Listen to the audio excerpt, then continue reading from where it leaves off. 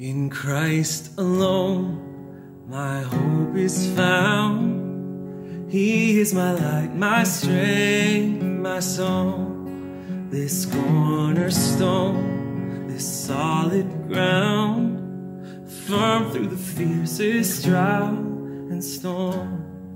What heights of love, what depths of peace, when fears are stilled, when striving cease.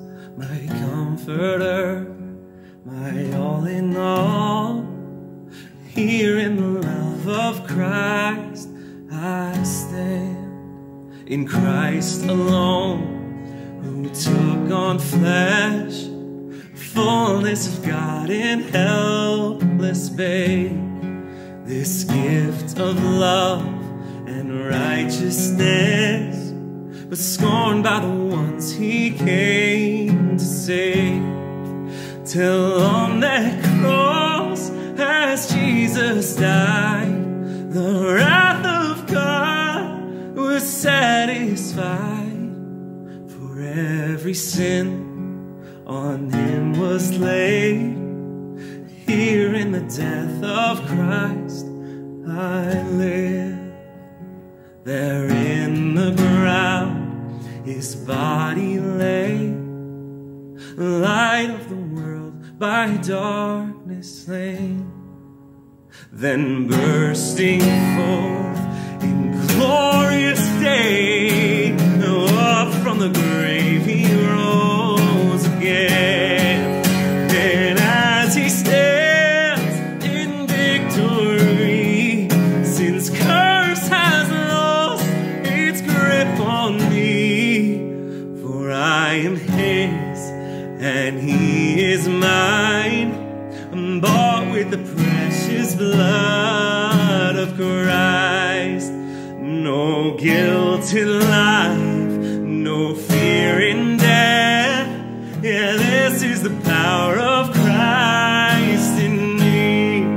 From life's first cry to final breath, Jesus commands my destiny.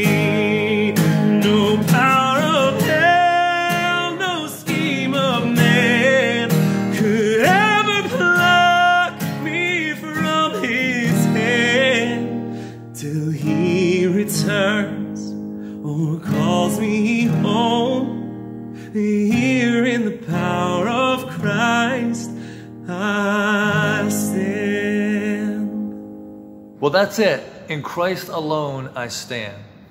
You know, for me in my personal journey of faith, that was a huge turning point.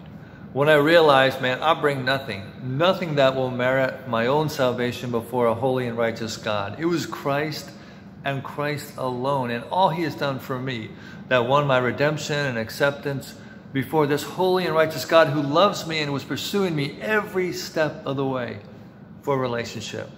And so it is for anyone who will come to him in repentance and believe and receive all that Jesus has done for them and accept that free gift of salvation through Jesus Christ. And man, what a precious and amazing gift it is. The best gift we will ever get. You know, on this earth, there is nothing that compares to the peace and the contentment that we have in restored relationship with the Father through Jesus Christ. You know, in the Bible, the name of Jesus always has a lot of activity around it, right? Attributes or circumstances. But if you look carefully, oftentimes you'll see, beside the name of Jesus, you'll see another word, the word peace. And the Old Testament, Isaiah the prophet, as he was looking forward to the coming Messiah, he said, his name shall be called the Prince of Peace.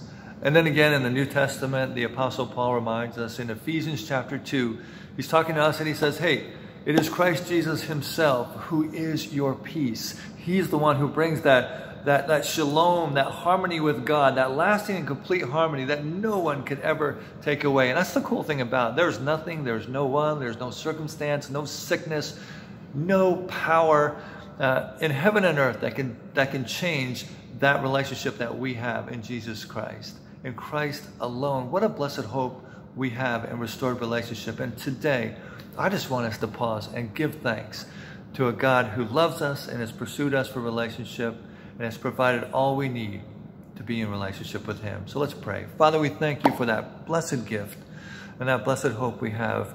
May we as your people delight in loving you and following you. And Lord, I pray that you would help us reflect really the beauty of Jesus to others.